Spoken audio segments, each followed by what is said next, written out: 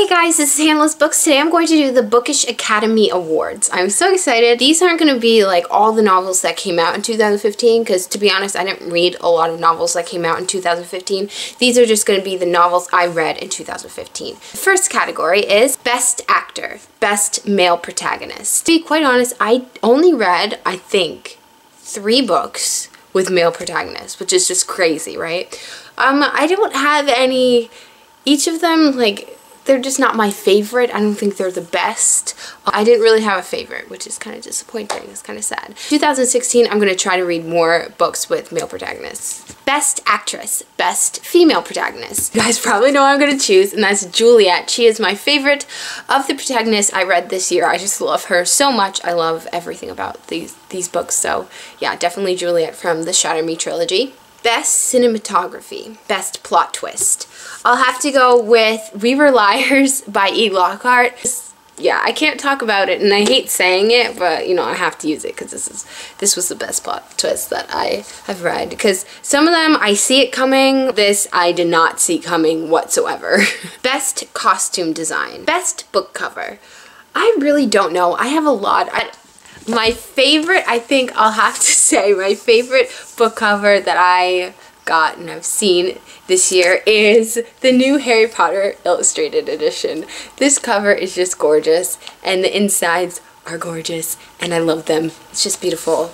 Hedwig and everything, and yes. Best Supporting Actress or Actor. Best Male or Female Sidekick. Kenji from the Shatter Me trilogy.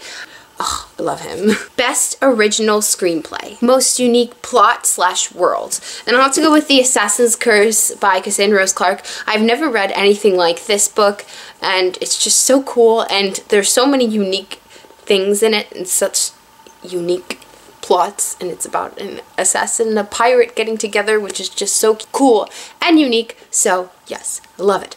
Oh, read it. Read it. Best Adapted Screenplay. Best Book to Movie Adaptation. And you guys probably know what I'm going to choose because this is definitely the best one in 2015. And it is The Hunger Games, The Mockingjay Part 2. It was amazing. I've already watched it twice in theaters. It was absolutely amazing. I loved it. It was everything I could ask for the last movie. Oh, I loved it. Best Animated Feature. A book that would work well in an animated format. I think I'll go with The Amulet, The Stonekeeper. It's a graphic novel series. I think it would look so good in animation. It would be a really good movie series, I think.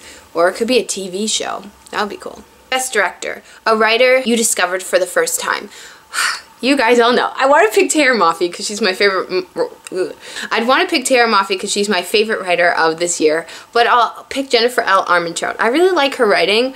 Her writing keeps me hooked and it's fast paced. So I'll definitely say that she's one of my favorite writers that I have read this year. Best Visual Effects. Best Action in a Book. What Kills Me.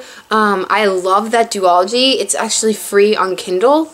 It's amazing and it's so good. I just love the action in it because I felt like I was watching a movie. It's just my kind of action. I loved it.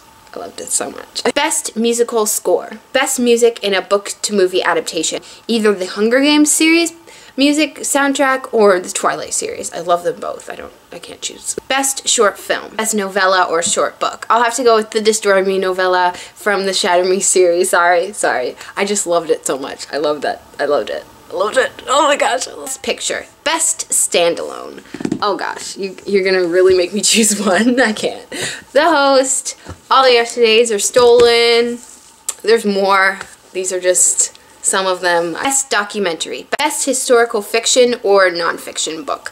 Between Shades of Grey by Ruta Septis is one of my favorite historical fiction. And Prisoner of Night and Fog by, I forget, Anne Blankman. I love that also. That is all for the Book Academy Awards. I hope you guys enjoyed. I tag all of you guys to do this.